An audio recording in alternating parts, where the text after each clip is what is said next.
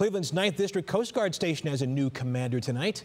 Rear Admiral Donna Cottrell is the third woman in a row to take command here, a first in Coast Guard history. Cottrell is a native of Northeast Ohio. She grew up in Wellington in Lorain County and graduated from Ohio University. This is like a dream come true. I can't wait to get started, and I'm really blessed to have this opportunity. Rear Admiral Cottrell will oversee operations across the entire Great Lakes.